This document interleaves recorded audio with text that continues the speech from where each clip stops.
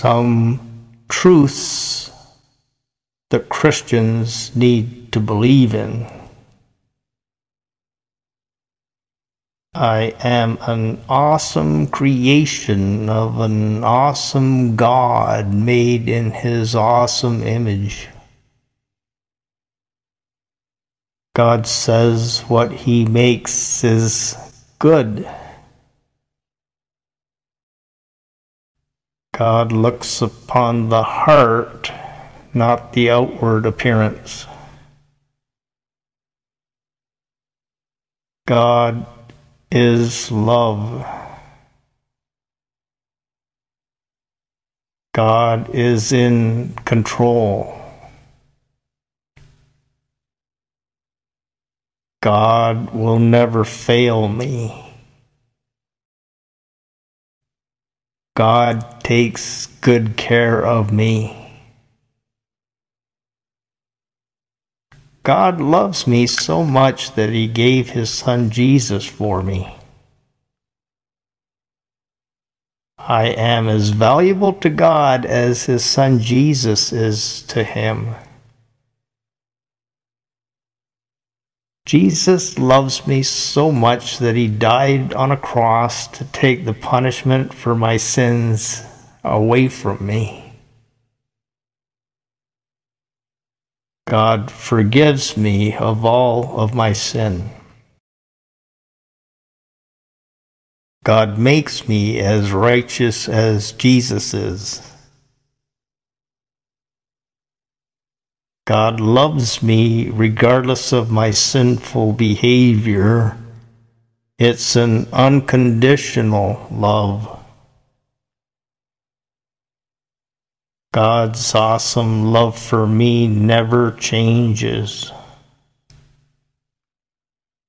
God is like a perfect Father to me.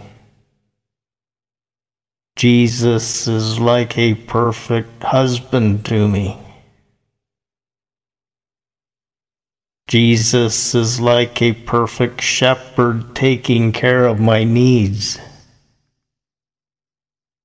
There is nothing too difficult for my good God to do for me. There is nothing to worry about trusting in God. God is for me, not against me.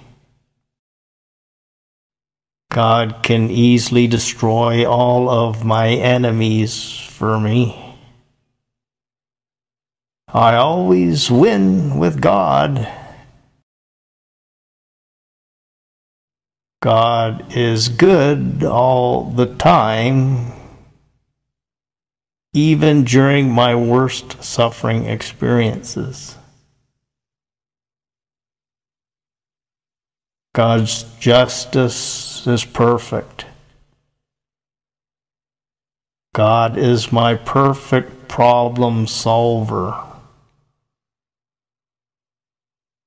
God gives me the power to do whatever He asks me to do. I can trust in God's wisdom and muscles and money. I don't have to trust in my wisdom or my muscles or my money. All I need is God to be happy now. I can have a fullness of joy in God's presence now. I can have perfect peace, trusting in good God right now. God fulfills me. God can fulfill me in whatever circumstance I am in. The created things of the world cannot fulfill me, but God, my creator of me, can fulfill me. God wants us to try to get our happiness from Him spiritually and not just from His created things physically. If I'm not feeling good emotions, it is always just my own fault. It is never God's or other people's or Satan's fault. What we choose to believe in, God's truth or Satan's lies, creates our emotions, good or bad. The way to success is a good relationship with God. The way to success is to try to love God with all of your heart and mind and soul and strength, and to try to love others like God loves you. The way to success is to try to be a loving, joyful servant of all. I need to pray and obey and resist and repent for my success today. I need to continually meditate upon God's truth for my success today.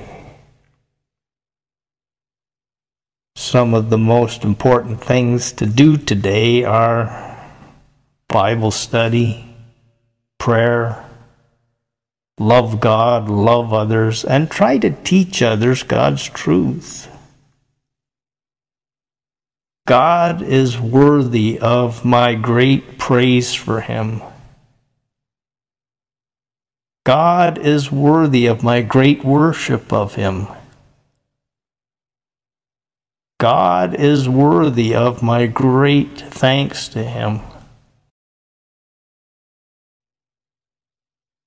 Other people's wrong opinions of me don't matter to me.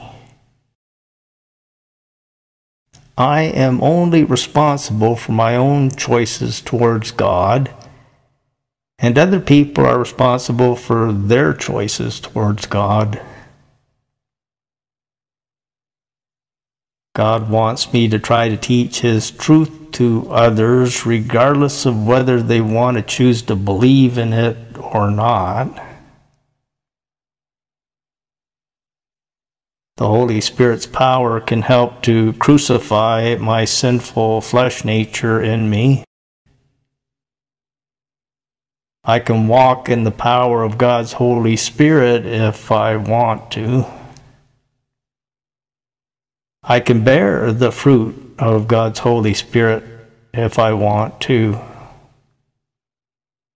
I can do all things through Christ who enables me to. It is no longer I who live in me, it is now Christ who lives in me by His Holy Spirit. I can have the mind of Christ now. Jesus and Paul are my examples to follow. I have to be in a spiritual war with Satan, but I can always win it with God's help too. Choosing to believe in God's truth and meditate upon it often helps me to overcome Satan's temptations to believe in his lies. Satan is a liar, and I resist believing in his lies about God and about me. Sin is always harmful to my fulfilling relationship with God, and I should always try to resist doing it, or quickly repent of doing it if I do it. A little sin unrepented of can turn into a lot of worse sin if we choose to allow it to. When we sin, we can let demons in to enslave us. We need to ask God to forgive us for our daily sins and deliver us from any demons which have started to build strongholds in our lives through them.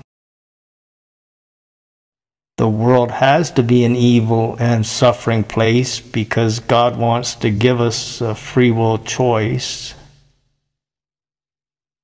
I have to live in an evil and suffering world, but God can help me through it, bring good out of it for me, make me happy in it, and help me not to be bothered by it. When I die, I will live in a perfect place called heaven with my perfect God forever.